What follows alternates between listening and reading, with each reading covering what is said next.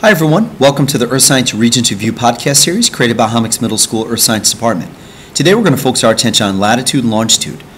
Well, together they make what's called a coordinate system, which allows us to find any location here on the planet, much like your GPS system does in your car. What we're going to do now is we're going to kind of break it down individually and show you the importance of each one of them by themselves.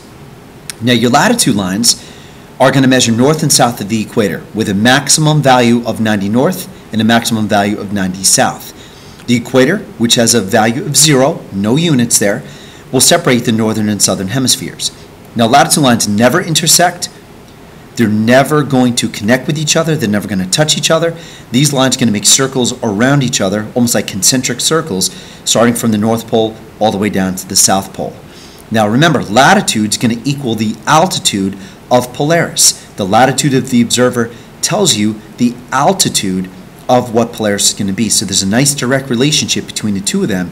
As latitude goes up, your altitude goes up as well.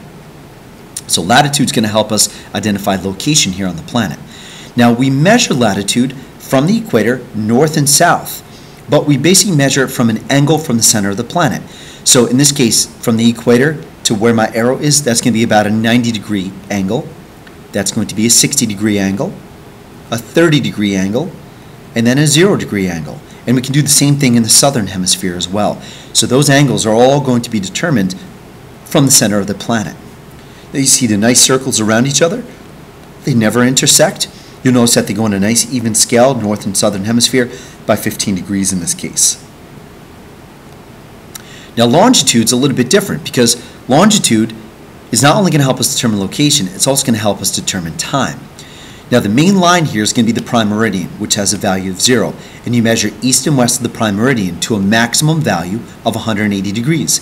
That's what we call our international date line. Now longitude, for the most part, most maps are going to go by 15-degree increments as well, because that's going to help us also determine a little bit with time. Now longitude do intersect at the North Pole and the South Pole. So again, if we cut the Earth open at the equator and we see the center of our planet, instead of measuring north and south of the equator, now what we're going to do is we're going to measure east and west of the prime meridian. So 0 is the prime meridian, 180 is going to be the international date line. We're going to measure east to begin with in increments of 15 to a maximum of 180 degrees on the other side of the planet. We're going to do the exact same thing heading west to a maximum of 180 as well. So here's how we determine our longitude values. Now 180 plus 180 is going to give us 360 degrees, which is the degree value of our planet because we live on a spherical planet. So you can see the side of the Earth with the prime meridian and the back side of the Earth that contains the international date line. You notice that your longitude lines intersect at the North Pole and the South Pole, almost like the lines on a basketball or on a pumpkin. They're all going to intersect at the North Pole and the South Pole. Now, the equator is going to separate the northern hemisphere from the southern hemisphere, and your prime meridian is going to separate the western hemisphere from the eastern hemisphere. So very important for you to identify that. Anytime you get a map, a lot of times you're going to have numbers around the perimeter.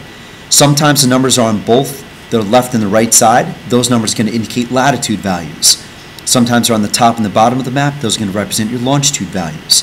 So the first thing you should do is identify the equator, the prime meridian, and the international date line. Once you do that, now you can go through and plot your points. But what I want to do here is I just want to show you some of the other main latitude lines as well. 23.5 degrees north, Tropic of Cancer. 66.5 degrees north, Arctic Circle. 23.5 degrees south, the Tropic of Capricorn. And 66.5 degrees south, the Antarctic Circle. Those latitude lines are going to come in of importance to you when you start talking about the seasons. So when you plot a point, or you have to come up with the coordinates, it's just like plotting a point on a graph. The x-axis comes first, the y-axis comes second. Horizontal movement first, vertical movement second. Latitude first, longitude second. Latitude here is 45 north, longitude 30 degrees west. Sometimes those points are not going to fall directly on a line, nice and neat. Sometimes you might have to interpret. 55 degrees south and 85 degrees east. So again, knowing north, south, east, and west, absolutely imperative. The reason for that, you necessarily can't tell time without knowing north, south, east, and west, which we'll get to in a second.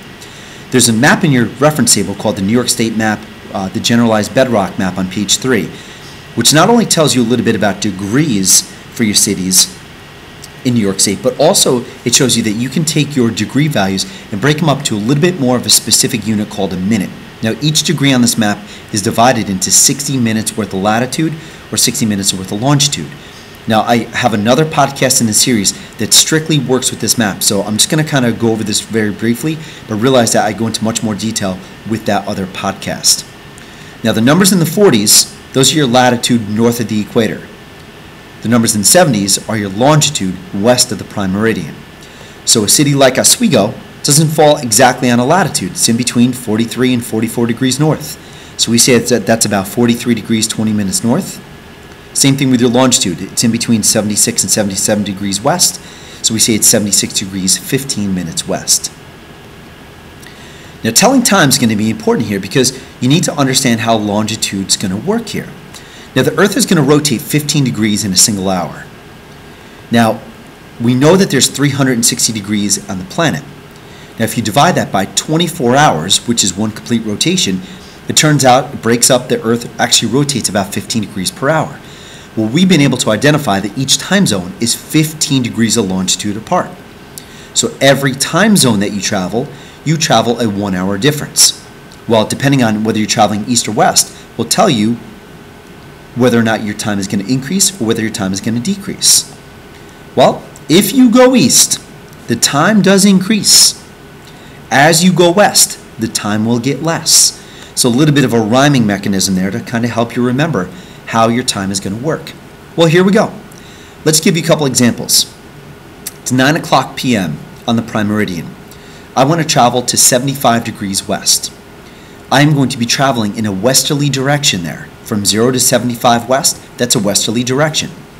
So as I go west, the time will get less. Now I need to figure out how many time zones I'm going to cross. 0 to 15 is 1, 15 to 30 is 2, 30 to 45 is 3, 45 to 60 is 4, 60 to 75 is 5. So it's 5 time zones, which means it's 5 hour difference. If I want to figure out how much longitude, I would take 5 time zones, multiply it by 15 degrees of longitude, and that would turn out to be 75 degrees. So 75 degrees worth of longitude, 5 time zones, 5 hours difference, and I'm heading west. So as I travel from 9 o'clock to 8 o'clock to 7 o'clock to 6 o'clock to 5 o'clock to 4 o'clock p.m. It's a 5 hour difference. As you go west, the time will get less, which means that it's earlier at 75 degrees west. Have another example. I'm going to start out at 30 degrees east. As I go east, the time will increase. Well, how many time zones? 30 to 45 is 1, 45 to 60 is 2 time zones, 60 to 75 is 3 time zones, 75 to 90 is going to be 4 time zones. So 4 time zones, 4 hour difference. From 30 to 90, that is a 60 degree worth of longitude. So as I go east, the time will increase. 6 o'clock to 7 o'clock to 8 o'clock to 9 o'clock, finally to 10 o'clock a.m. So as I go east, the time will increase. So it's very important for you to know how to navigate throughout a map, not only telling latitude and longitude, but also with time zones. So that's it for now. We'll talk to you soon.